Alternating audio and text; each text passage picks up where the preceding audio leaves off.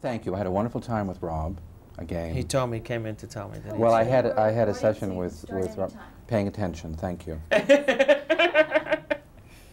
Okay.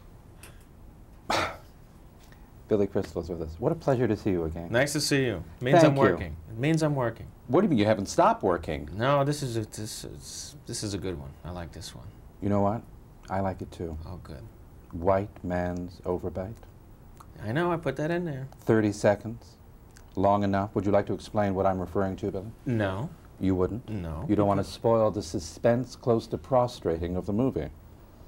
Harry says to Sally at one point when they meet early in their relationship, well, this is now 6 years after they met, that he says that he has to leave because women like to be held too long.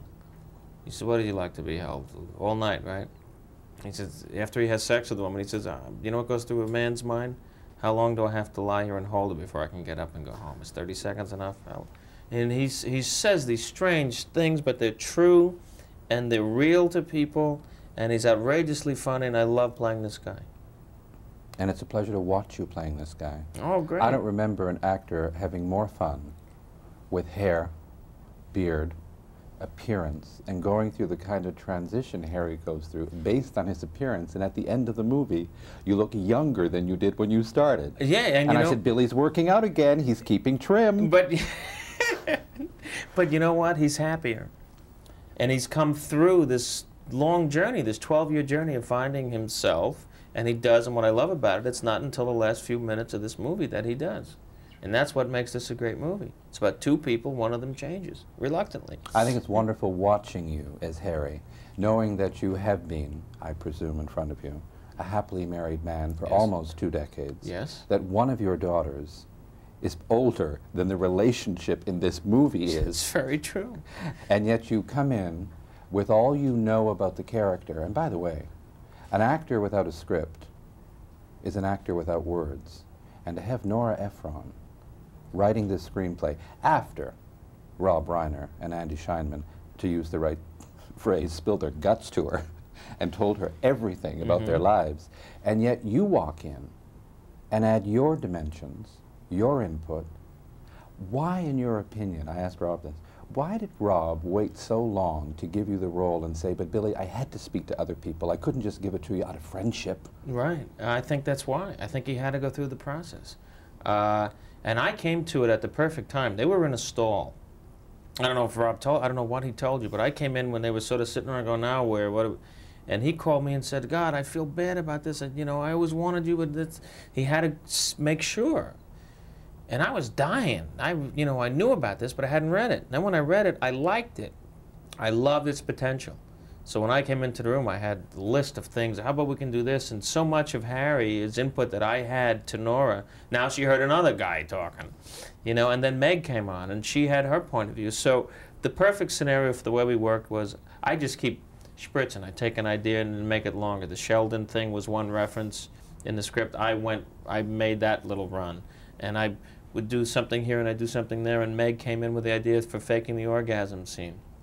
And she said, I want to talk about it. Well, and we said, well, it's got to be in a public place. So Rob and Nora worked out that dialogue, and then I wrote the last line, I'll have what she's having. But that's how the four of us worked, you know, throughout the film. Why he waited so long, I don't know. What did he say? What did he say to you? Pretty close to what you just said. Okay. I think I came in with fresh ideas and a fresh slant and new energy for the time that hopefully, you know, kicked it Billy, up. when you read the script the first time, did Harry and Sally drive from Chicago to L.A.? No. They were already driving from Chicago to New York. Yeah. We changed the car. Right. You did? What was it originally? Okay. Come on, we can handle it. Canada can handle this news. It wasn't Canadian. No.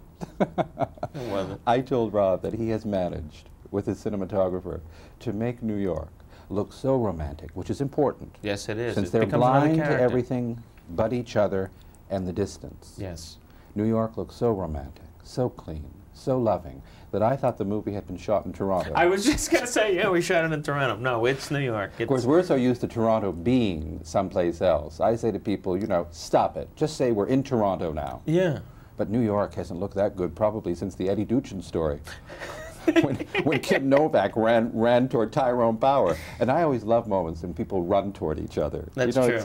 Well, I run towards it. Oh, do you run? You know, and I run towards it, and That's when I knew you were in shape. And who do I run with? What am I listening to? What is the audience listening to? The King, Sinatra. And there's nothing more romantic than running to somebody you know you love while you're listening to Frank Sinatra. I think that's what love is. I think when you realize you should know after 20 years of marriage. I think when you really love somebody, you hear Frank Sinatra. What do you play when you're running toward Janice, your wife? Shake your booty. I don't know. Great Balls of like Fire. Wow! Watch yourself. No, Jerry Lee Lewis. Listen, it's one of the other movies for the summer of '89. Right. You know what I told Meg Ryan? What? I felt, watching her work with you, and the wonderful support that is received from Carrie Fisher, Bruno Kirby. They're great. Very important. They're great. You know, it's like the Gig Young role and the Eve Arden role. Okay. Or Thelma Ritter younger. Yes. And they're there with the right line for the right moment, and it all comes together. But I told Meg Ryan that I thought after working with Marty Short, Eugene Levy, and John Candy, there was an honorary maple leaf somewhere on her body, and that comedy had somehow permeated her soul, and she was ready for you. Oh, good. She's a unique talent. And we're like the, I don't know, we looked at it once, you know, we're like the Burns and Allen of the 90s here. There's a great chemistry between the two of us that happened from the first time we met. And, you know, I'm really fortunate. She's just really something. It was real exciting to feel we're all growing on this one. You know, and for me, I look up and I can see a man on screen. There's also a palpable sexual tension happening while we wait 11 years watching this movie. You felt it? Oh yeah, it's there. It's there. And you know what's nice? And when they do it, there's no music under it. And you hear the sound of them kissing and stuff. And that's what you would hear if you were in the room with them. You know what I mean? And I think that's pretty hot. Heartbeats have good rhythms too. It's a pleasure seeing you again. It's always good to see you. Thank you, Billy. Bye. Billy Crystal. Thank you. Thank you, ladies and gentlemen.